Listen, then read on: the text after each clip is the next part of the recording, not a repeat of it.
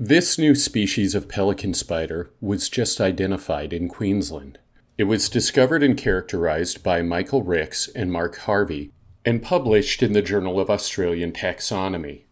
This is the female and a close-up of her genitalia.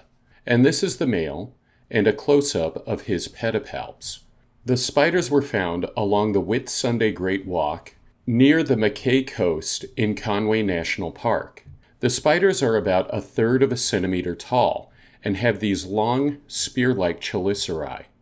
Pelican spiders are arachnophagic, meaning they eat other spiders. This new species lives in the leaf litter spread along the forest floor. They crawl along the undersides of fallen leaves, searching for the webs of other spiders. They pluck the webs, luring out their prey, then impale them with the fangs on the ends of their chelicerae.